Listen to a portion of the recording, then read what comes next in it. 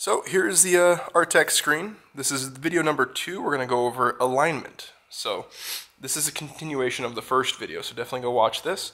This is the same scan, the same project. I haven't moved anything or nothing like that, but we've already completed a scan from this way. So what we're going to do here is simply click Add a Scan, and then we're going to rotate this. So I'm going to do this here. Make sure my screen is recording here. Okay, we're good. Alrighty, so same thing as before. Press the trigger, walk around.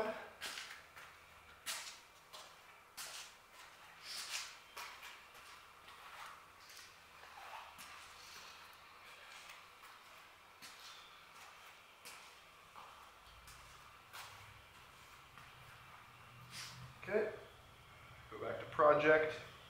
Add another scan.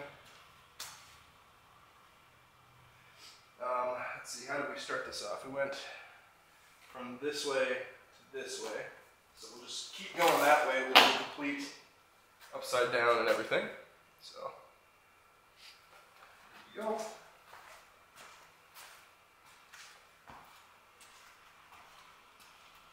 And again, normally you would take your time and make it better, but this is just for a quick tutorial, so this is good enough.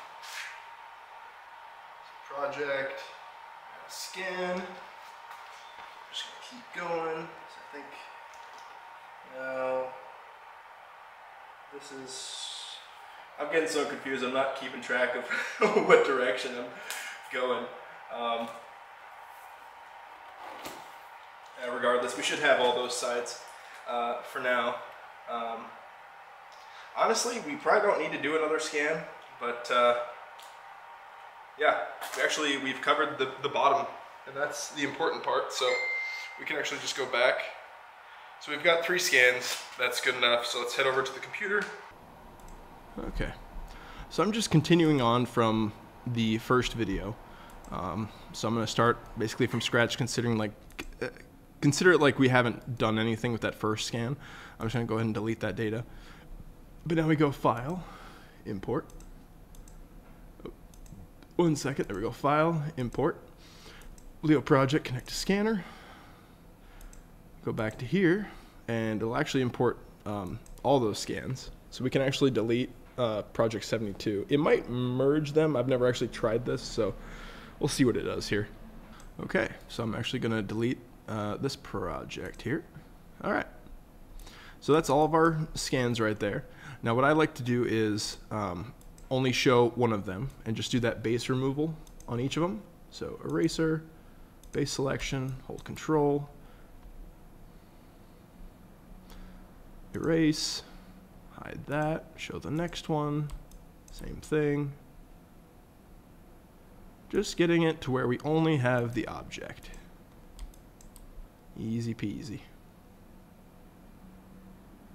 Erase. Okay, so now we've got all those. Let's go ahead and show all of them. We're going to come over here to Align.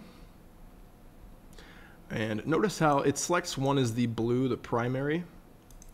So we're going to just left click once, and this will say that it's green, but if I select another one, it only shows those 2. The reason being is because we just want to show just those 2 at once. Now, there is enough data on this. I might actually be able to select all this and just go auto align. We'll see if it can just auto align it, because there are very prominent features on there. So that actually did auto align it, but I want to show how to actually do this manually for a more complex project. So we will just select this one here. You hold shift and then you middle mouse click and drag. We want to turn textures on so we can see the textures, because we're going to be using them to compare here. So let's go ahead, and that's good enough for me. So pretty simple. Let's just go here between the 9. So you're just left clicking, just selecting areas that are unique. They have high contrast and stuff like that. You don't have to be perfectly accurate or anything like that, but easy peasy. And honestly, you only need 3 we'll click Align, and that will bring the green one to the blue one, and then it turns them both into primaries. I'm not sure what the actual term is for the blue thing, I just call it primary. So now we have left click this one to turn this one green, so it's showing this, so hold shift and left click. And we're going to rotate this around to be the front, and same thing. We're going to click about the HP. Bam. Let's go with, I like the 9, right in between the 9. And let's try maybe like the blue over here of the laptop. And we'll click Align. Booyah. So you click Apply. And there you go. So the same thing applies. Next you go to Tools, Global Registration. It's going to look at all that. Now instead of just those 235 frames, we have basically 1,000 frames to look at. And yeah, we're going to do the same thing. We're going to do Sharp Fusion. Now we can do watertight on this. And unlike the first video, now that we have the bottom here, it's going to be a full, complete, tight mesh. So watch this.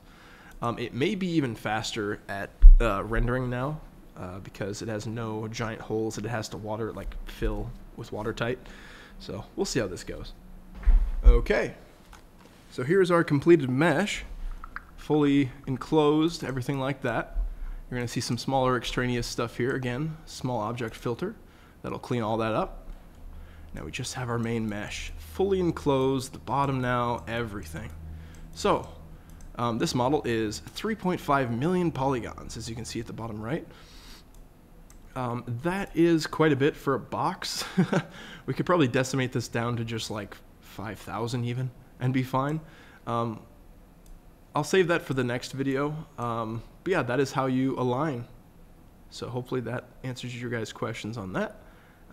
I will be doing an updated version of this video again once I'm feeling better and I can actually feel like getting things ready, like a microphone, and then fixing the screen recording. Notice how the bottom half of my screen is, or like bottom 10% portion of the screen is not showing. That's just because I have a super ultra wide monitor, and when I full screen and not a thing, it doesn't take its picture.